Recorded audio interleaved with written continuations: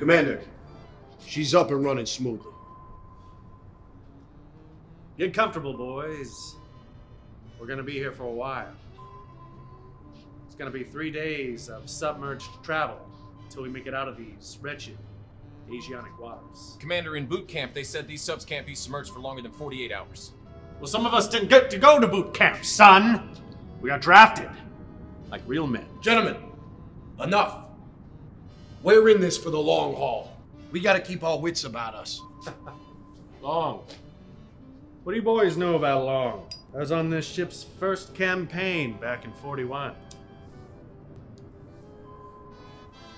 Didn't get to see the surface for a full week. I'm starting to forget what the surface looks like.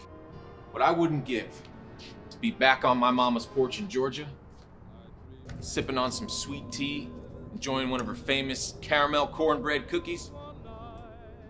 I wouldn't mind being up in your mother's cookies too, Lieutenant Stevens. Commander, where do you get off? Usually at the small of her back. But if you don't get out of my face in the next 15 seconds, you're gonna know exactly what you want. This is your ranking officer. Stand down, Lieutenant. Well, how about it then, Commander? You got anything back on land for you? Other than a few arrest warrants and unsatisfied women waiting to slap you? I've got a son, Cincinnati. Staying with my sister and her 2 boys. He turned 7 in a month. Really? I had no idea. What's his name? Dixon. I like that name. As in we all put our dicks in Lieutenant Stevens' mouth while he sleeps.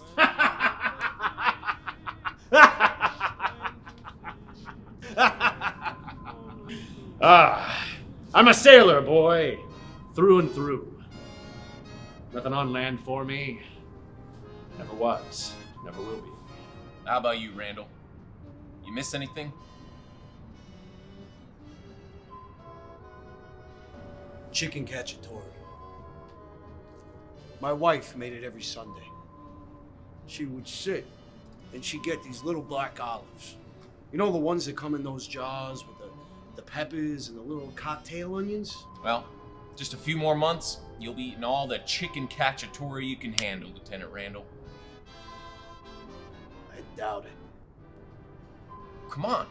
Well, we gotta have something to look forward to. She left me. See, that's the problem with the women in the 40s. No respect like they used to. Kind of twisted bitch would leave someone in the middle of a war. I hit her. A lot. Was she talking back to you? She didn't say a word. She forgot my birthday. And she had it coming. Turns out, it wasn't my birthday. I was off about 2 months.